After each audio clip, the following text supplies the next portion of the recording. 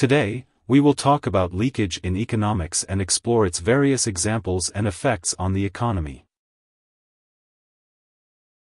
In economics, leakage refers to capital or income that diverges from some kind of iterative system. Leakage is usually used in relation to a particular depiction of the flow of income within a system, referred to as the circular flow of income and expenditure, in the Keynesian model of economics. Within this depiction, leakages are the non-consumption uses of income, including saving, taxes, and imports.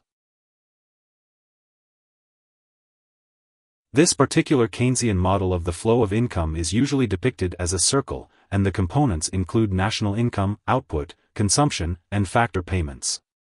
Non-consumption uses of income, savings, taxes, and imports, are leaked out of the main flow. This reduces the money available throughout the rest of the economy. This theory of Keynesian economics purports that when leakage causes a shortage of capital, governments might have to take steps to stimulate their economies by injecting cash into their systems. This injection of funds can be achieved by increasing the level of exports to foreign nations or by borrowing funds from investors or foreign governments. Imported goods are sometimes referred to as a source of leakage because they can have the effect of transferring income that was earned in one country to another country.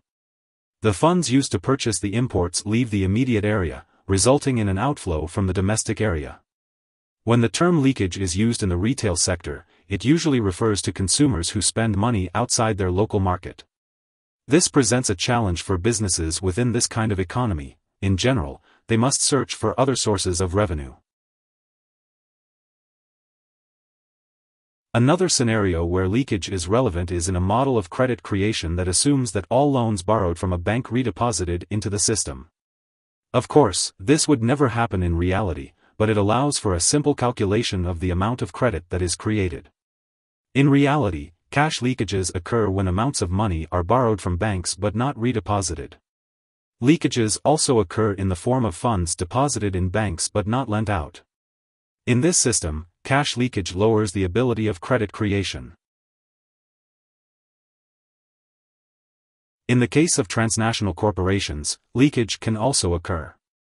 Large companies sometimes have factories or production facilities in other countries, and these factories create wealth for the company which is then not transferred to the economy of the host country, and instead to that of the corporation involved. The economic value of goods and profits lost here is leakage.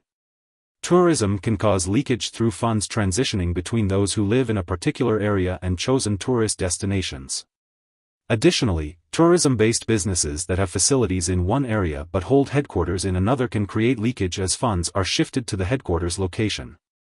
Information or data leakage occurs when internal information that should be held private or confidential is released to the public. This release of information can include the accidental or intentional disclosure of information, or a failure to secure the information, which leads to exposure. Here are two key takeaways. 1. In economics, leakage refers to capital or income that diverges from some kind of iterative system. 2. Leakage is usually used in relation to a particular depiction of the flow of income within a system, referred to as the circular flow of income and expenditure, in the Keynesian model of economics. Hope this would help. Thanks for watching.